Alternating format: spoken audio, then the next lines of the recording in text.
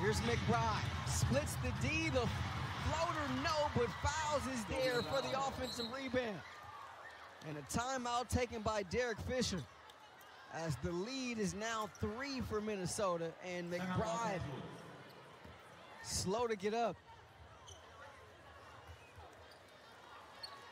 Now it's her attack of the basket that creates shifts in the defense and allows Sylvia Fowles to track down the ball here. Players are scrambling to get in front and recover on Kayla McBride, and Fowles has enough sense to take advantage of that. But, you know, I think sometimes down the stretch, I like to see the Lynx make sure and be